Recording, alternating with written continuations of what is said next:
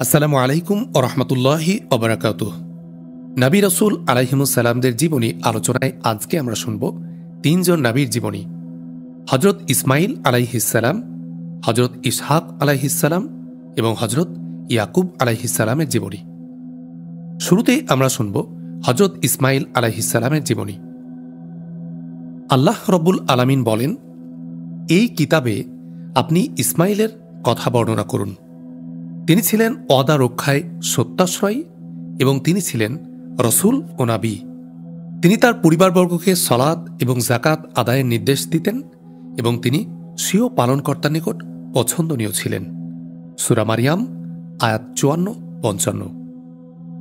হজরত ইসমাইল আলাইহিসসালাম ছিলেন পিতা ইব্রাহিম আলাইহিসসালামের জ্যেষ্ঠ পুত্র এবং মা হাজেরার গর্ভজাত একমাত্র সন্তান। ওই সময়ে ইব্রাহিম আলাইহিসসালামের বয়স ছিল ৮৬ বছর। শিশু বয়সে তাকে ও তার মাকে পিতা ইব্রাহিম আলাইহিসসালাম আল্লাহর নির্দেশে মক্কার বিজন ভূমিতে রেখে আসেন।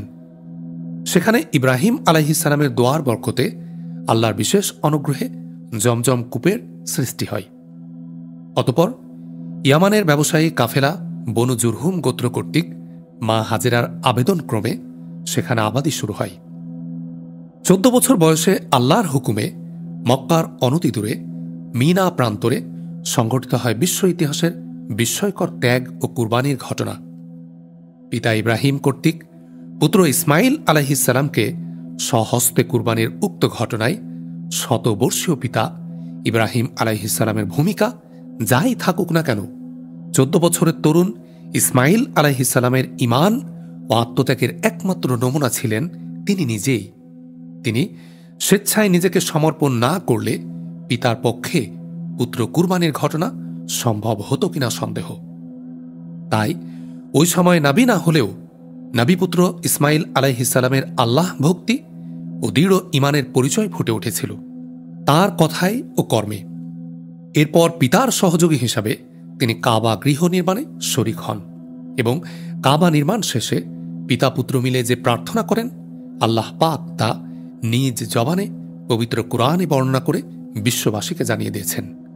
স্মরণ করো, যখন ইব্রাহিম বলেছিল, হে আমার প্রতিপালক, এ মক্কাকে নিরাপদ শহর করো, আর এর অধিবাসীদের মধ্যে যারা আল্লাহ ও পরকালে বিশ্বাস করবে তাদেরকে রুজিস্বরূপ ফলমূল দান করো। তিনি বললেন, যে কেউ অবিশ্বাস করবে তাকেও আমি কিছুকালের জন্য জীবন উপভোগ করতে দেব, অতঃপর তাকে দোজখের শাস্তি ভোগ করতে বাধ্য করব, আর তা কত নিকৃষ্ট পরিণাম বা বাসস্থান। যখন ইব্রাহিম ও ইসমাইল কাবা গৃহে ভিত্তি স্থাপন করছিল তখন তারা বলেছিল, হে আমাদের প্রতিপালক, আমাদের এই কাজ গ্রহণ করো, নিশ্চয় তুমি সর্বশ্রোতা সর্বজ্ঞাত।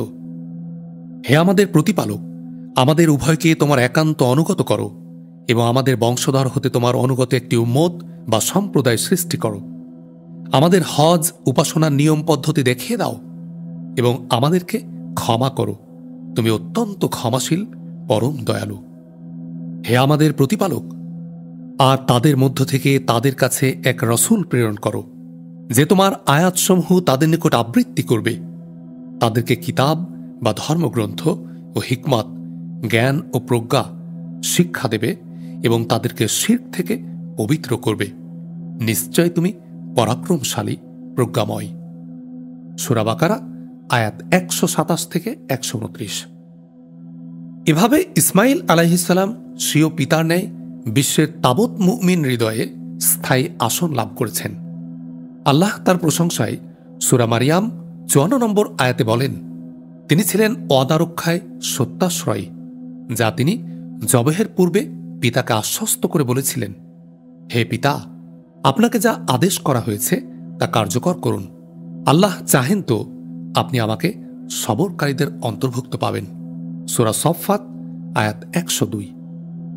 অতঃপর কাবা নির্মাণকালে পিতা পুত্রের দোয়ার বরকতে প্রথম কাবা গৃহে যেমন হাজার হাজার বছর ধরে চলছে তাওয়াফ ও সলাত এবং হজ ও উমরার ইবাদত, তেমনি চলছে ঈমানদার মানুষের ঢল।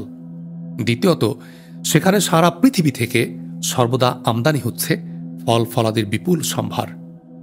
তাদের দোয়ার তৃতীয় অংশ মক্কার জনপদে নবী প্রেরণের বিষয়টি বাস্তবায়িত হয় তাদের মৃত্যুর প্রায় ২৫০০ বছর পরে ইসমাইল আলাইহিসসালামের বংশে শেষ নবী মুহাম্মদ সাল্লাল্লাহু আলাইহি ওয়াসাল্লামের আবির্ভাবের মাধ্যমে।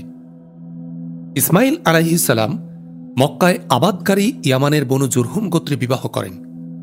তাদেরই একটি শাখা গোত্র কুরাইশ বংশ কাবা গৃহ তত্ত্বাবধানের মর্যাদাপূর্ণ দায়িত্বে নিয়োজিত হয়। এই মহান বংশেই শেষ নবীর আগমন ঘটে। উল্লেখ্য যে হজরত ইসমাইল আলাইহিসসালাম সম্পর্কে পবিত্র কোরআনের ৯টি সূরায় ২৫টি আয়াতে বর্ণিত হয়েছে। হজরত ইসমাইল আলাইহিসসালামের পিতার প্রতি শ্রদ্ধাবোধের দৃষ্টান্ত। তিনি পিতার প্রতি কেমন শ্রদ্ধাশীল ও অনুগত ছিলেন তা নিম্নোক্ত ঘটনা দ্বারা বোঝা যায়।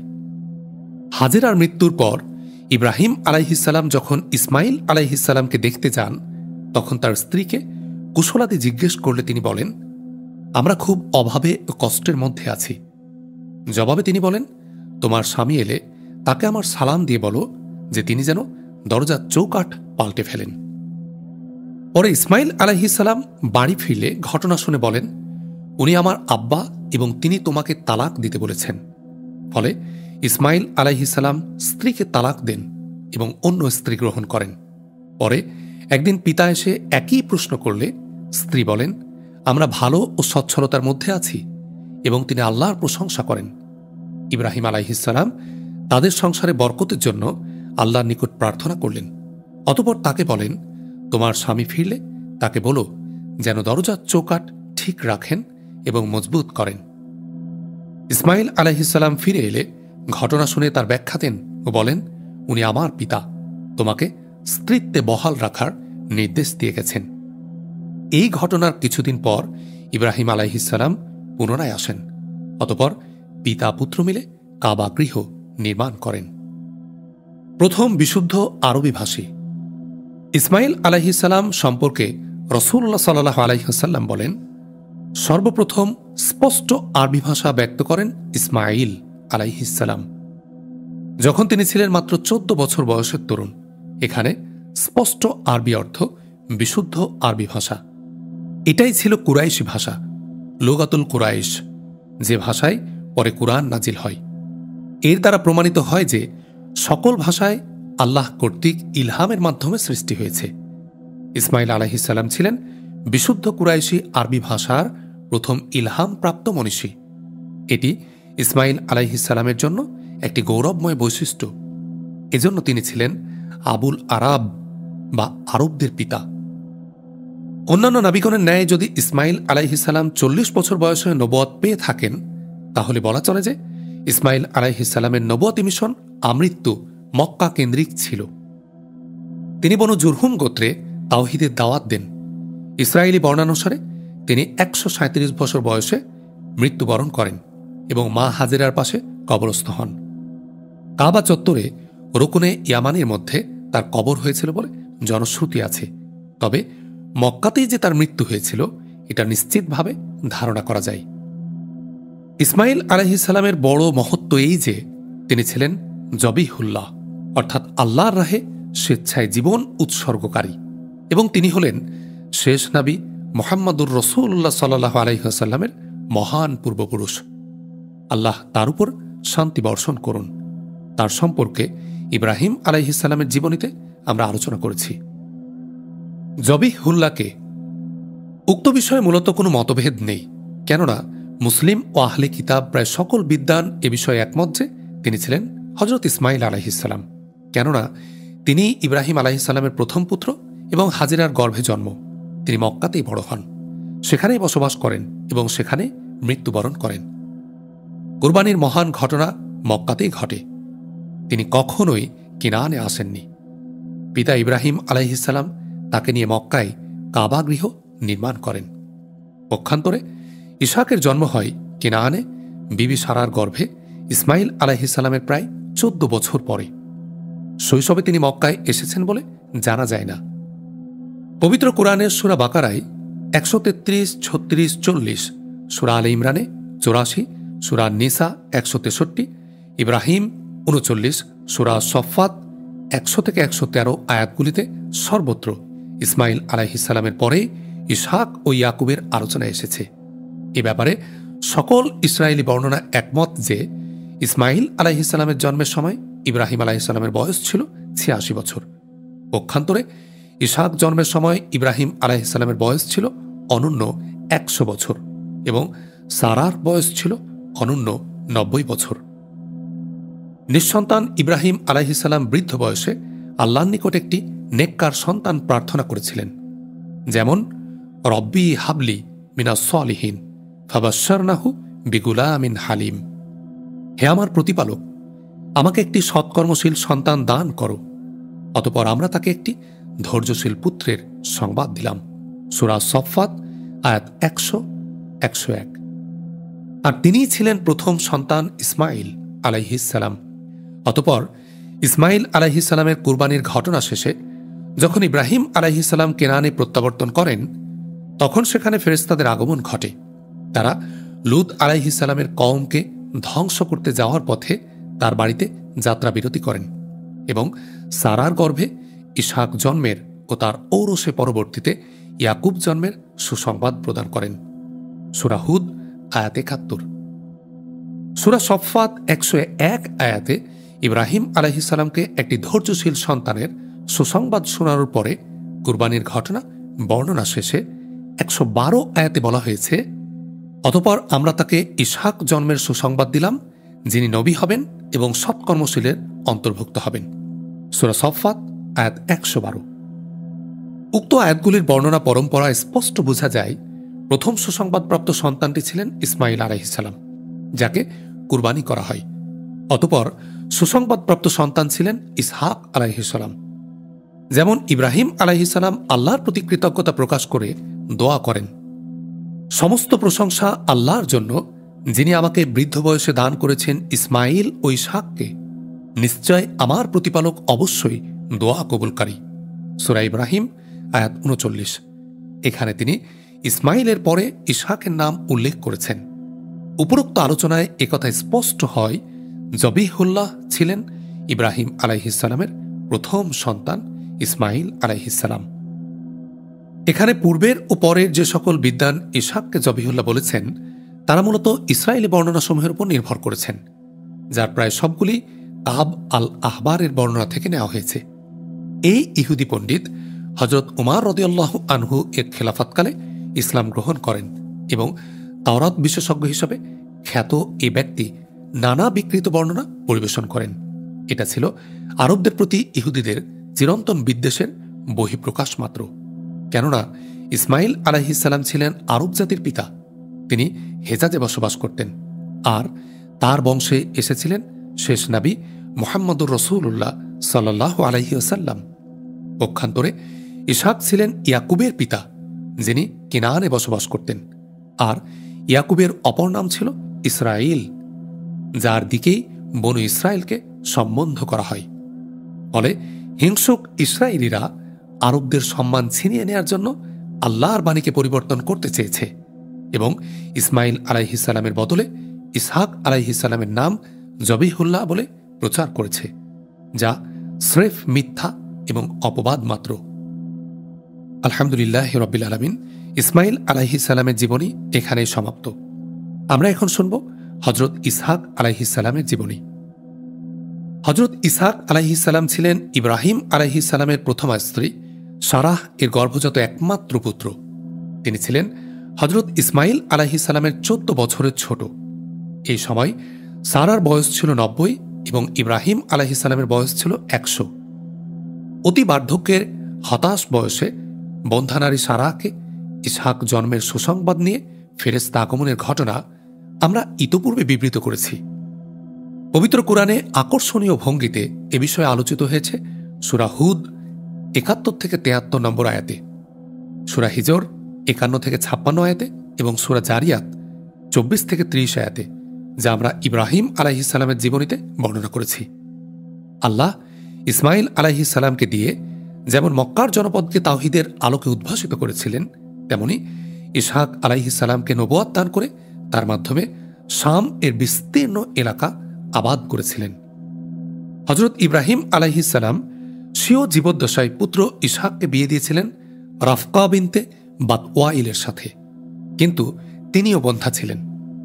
পরে ইব্রাহিম আলাইহিসসালামের খাস দোয়ার বরকতে তিনি সন্তান লাভ করেন এবং তার গর্ভে ইস ও ইয়াকুব নামে পরপর 2টি পুত্র সন্তান জন্মলাভ করে। তার মধ্যে ইয়াকুব আলাইহিসসালাম নবী হন। পরে ইয়াকুব আলাইহিসসালামের বংশধর হিসাবে বনু ইসরায়েলের হাজার হাজার নবী পৃথিবীকে তাওহীদের আলোকে আলোকিত করেন। কিন্তু ইহুদি নেতাদের হঠকারিতার কারণে তারা আল্লাহর গজবে পতিত হয় এবং অভিশপ্ত জাতি হিসাবে নিন্দিত হয়, যা কিয়ামত পর্যন্ত অব্যাহত থাকবে। ইসহাক আলাইহিসসালাম 180 বছর বয়স পান। তিনি কেনানে মৃত্যুবরণ করেন এবং পুত্র ইস ও ইয়াকুবের মাধ্যমে হেবরনে পিতা ইব্রাহিম আলাইহিসসালামের কবরের পাশে সমাহিত হন। স্থানটি এখন আল খালিল নামে পরিচিত। উল্লেখ্য যে হজরত ইসহাক আলাইহিসসালাম সম্পর্কে পবিত্র কুরআনের 14টি সূরায় 34টি আয়াতে বর্ণিত হয়েছে। হজরত ইসহাক আলাইহিসসালামের জীবনী এখানে সমাপ্ত। আমরা এখন শুনব হজরত ইয়াকুব আলাইহিসসালামের জীবনী। ইসহাক আলাইহিসসালাম এর 2 যমজ পুত্র ইস ও ইয়াকুব এর মধ্যে ছোট ছেলে ইয়াকুব আলাইহিসসালাম নবী হন। ইয়াকুব আলাইহিসসালামের অপর নাম ছিল ইসরাঈল, যার অর্থ আল্লাহর দাস। নবীগণের মধ্যে কেবল ইয়াকুব ও মুহাম্মদ সাল্লাল্লাহু আলাইহি ওয়াসাল্লাম এর 2টি করে নাম ছিল। মুহাম্মদ সাল্লাল্লাহু আলাইহি ওয়াসাল্লামের অপর নাম ছিল আহমাদ। সূরা সফ আয়াত 6। ইয়াকুব আলাইহিসসালাম তার মামার বাড়ি ইরাকের হারান যাবার পথে রাত হয়ে গেলে কেনানের অদূরে এক স্থানে একটি পাথরের উপর মাথা রেখে ঘুমিয়ে পড়েন। সে অবস্থায় স্বপ্নে দেখেন যে একদল ফেরেশতা সেখান থেকে আসমানে উঠানামা করছে। এরই মধ্যে আল্লাহ তাকে উদ্দেশ্য করে বলছেন, অতি সত্বর আমি তোমার উপরে বরকত নাজিল করব, তোমার সন্তান সন্ততি বৃদ্ধি করে দেব, তোমাকে ও তোমার পরে তোমার উত্তরসূরিদের এই মাটির মালিক করে দেব। তিনি ঘুম থেকে উঠে খুশি মনে মানত করলেন, যদি নিরাপদে নিজ পরিবারের কাছে ফিরে আসতে পারেন তাহলে এই স্থানে তিনি একটি ইবাদতখানা প্রতিষ্ঠা করবেন এবং আল্লাহ তাকে যা রুজি দেবেন তার 1/10 আল্লাহর পথে ব্যয় করবেন। অতঃপর তিনি ওই স্থানে পাথরটির উপরে একটি চিহ্ন এঁকে দিলেন, যাতে তিনি ফিরে এসে সেটাকে চিনতে পারেন। তিনি স্থানটির নাম রাখলেন বাইতু ইল, অর্থাৎ আল্লাহর ঘর। এই স্থানে বর্তমানে বাইতুল মুকাদ্দাস অবস্থিত, যা পরবর্তীতে প্রায় 1000 বছর পরে হজরত সুলাইমান আলাইহিসসালাম পুনর্নির্মাণ করেন।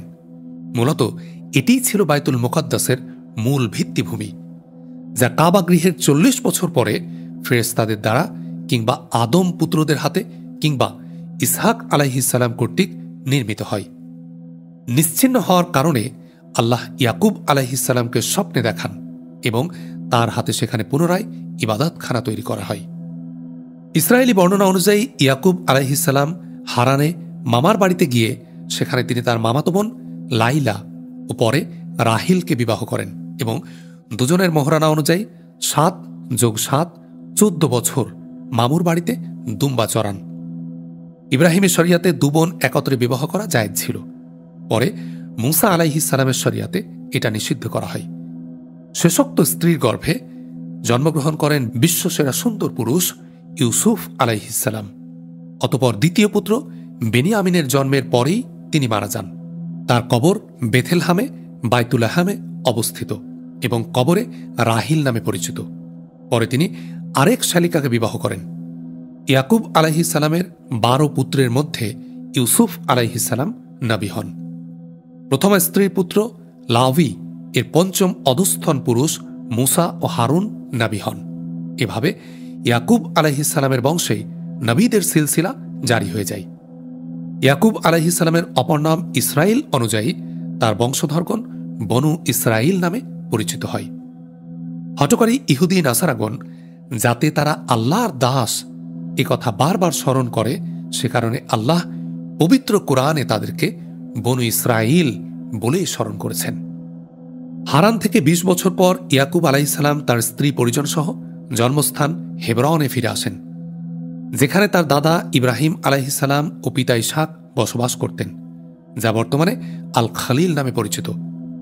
পূর্বের মানত অনুসারে তিনি যথাস্থানে বাইতুল মুকাদ্দাস মসজিদ নির্মাণ করেন। কেনানে ফিলিস্তিনি তথা শাম এলাকাতে তার নবুয়তের মিশন সীমায়িত থাকে। ইউসুফ আলাইহিসসালাম কেন্দ্রিক তার জীবনের বিশেষ ঘটনাবলী ইউসুফ আলাইহিসসালামের জীবনীতে আলোচিত হবে ইনশাআল্লাহ। তিনি ১৪৭ বছর বয়সে মিশরে মৃত্যুবরণ করেন এবং হেবরনে পিতা ইসহাক আলাইহিসসালামের কবরের পাশে সমাধিস্থ হন। উল্লেখ্য যে হজরত ইয়াকুব আলাইহিসসালাম সম্পর্কে পবিত্র কুরআনের ১০টি সূরায় ৫৭টি আয়াতে বর্ণিত হয়েছে। ইয়াকুব আলাইহিসসালামের ওসিয়ত। কেনান থেকে মিশরে আসা ১৭ বছর পর, মতান্তরে ২৩ বছরের অধিক কাল পরে ইয়াকুব আলাইহিসসালামের মৃত্যু ঘনিয়ে এলে তিনি সন্তানদের কাছে ডেকে ওসিয়ত করেন। সে ওসিয়তটির মর্ম আল্লাহ নিজ জবানে বলেন। এরই ওসিয়ত করেছিল ইব্রাহিম তার সন্তানদের এবং ইয়াকুবও যে, হে আমার সন্তানগণ, আল্লাহ তোমাদের জন্য দিনকে মনোনীত করেছেন, অতএব তোমরা অবশ্যই মুসলিম না হয়ে মরো না। সূরা বাকারা আয়াত ১৩২। তোমরা কি তখন উপস্থিত ছিলে যখন ইয়াকুবের মৃত্যু ঘনিয়ে আসে, যখন সে সন্তানদের বলল, আমার পরে তোমরা কার ইবাদাত করবে? তারা বলল, আমরা আপনার উপাস্য এবং আপনার পিতৃপুরুষ ইব্রাহিম, ইসমাইল ও ইসহাকের উপাস্যের ইবাদত করব, যিনি একক উপাস্য এবং আমরা সবাই তার প্রতি সমর্পিত। সূরা বাকারা আয়াত ১৩৩। শুরুতে বলা হয়েছে এরই ওসিয়ত করেছিলেন ইব্রাহিম আলাইহিসসালাম, কিন্তু সেটা কি ছিল? আল্লাহ বলেন, স্মরণ করো যখন তাকে তার পালনকর্তা বললেন, আত্মসমর্পণ করো, সে বলল, আমি বিশ্ব প্রতিপালকের প্রতি আত্মসমর্পণ করলাম। সূরা বাকারা আয়াত ১৩১। অর্থাৎ ইব্রাহিম আলাইহিসসালামের ওসিয়ত ছিল তার সন্তানদের প্রতি ইসলামের। তার পুত্র ইয়াকুবেরও ওসিয়ত ছিল সেও সন্তানদের প্রতি ইসলামের। এজন্য ইব্রাহিম আলাইহিসসালাম তার অনুসারীদের নাম রেখেছিলেন মুসলিম বা আত্মসমর্পিত। সূরা হজ আয়াত ৭৮। ইব্রাহিম আলাইহিসসালাম তার অপর প্রার্থনায় মুসলিম এর ব্যাখ্যা দিয়েছেন এভাবে, যে ব্যক্তি আমার অনুসরণ করল সে ব্যক্তি আমার দলভুক্ত, কিন্তু যে ব্যক্তি আমার অবাধ্যতা করল তার বিষয়ে আল্লাহ তুমি ক্ষমাশীল ও দয়াবান। সূরা ইব্রাহিম আয়াত ৩৬। বুঝা গেল যে ইব্রাহিম আলাইহিসসালাম, ইসমাইল আলাইহিসসালাম, ইসহাক আলাইহিসসালাম, ইয়াকুব আলাইহিসসালাম প্রমুখ নবীগণের ধর্ম ছিল ইসলাম। তাদের মূল দাওয়াত ছিল তাওহীদ তথা আল্লাহর ইবাদতে একত্ব। শুধুমাত্র আল্লাহর স্বীকৃতির মধ্যে তা সীমাবদ্ধ ছিল না, বরং তার বিধানের প্রতি আনুগত্য আত্মসমর্পণের মধ্যেই তার যথার্থতা নিহিত ছিল। কিন্তু পরবর্তীকালে তাদের অনুসারী হবার দাবিদার ইহুদি নাসারাগণ তাদের নবীগণের সে ওসিয়ত ভুলে যায় এবং অবাধ্যতা, জিদ ও হঠকারিতার চূড়ান্ত সীমায় পৌঁছে গিয়ে তারা আল্লাহর অভিশপ্ত ও পথভ্রষ্ট আল মাগদুব ও দলিন জাতিতে পরিণত হয়। ইব্রাহিম আলাইহিসসালাম ও ইয়াকুব আলাইহিসসালামের ওসিয়তে এটা প্রমাণিত হয় যে সন্তানের জন্য দুনিয়াবি ধন সম্পদ রেখে যাওয়ার চাইতে তাদেরকে ঈমানী সম্পদে সম্পদশালী হওয়ার ওসিয়ত করে যাওয়া হল দূরদর্শী পিতার প্রধানতম দায়িত্ব ও কর্তব্য। আলহামদুলিল্লাহ রব্বিল আলামিন। আমরা ৩ জন নবী রাসূলের জীবনে আজ শুনলাম হযরত ইসমাইল আলাইহিসসালাম, হযরত ইসহাক আলাইহিসসালাম এবং হযরত ইয়াকুব আলাইহিসসালাম। আমরা আগামী পর্বে শুনব হযরত ইউসুফ আলাইহিসসালামের জীবনী। আগামী পর্ব শোনার আহ্বান জানিয়ে আজকে এখানেই শেষ করছি। আসসালামু আলাইকুম ওয়া রাহমাতুল্লাহি ওয়া বারাকাতুহু।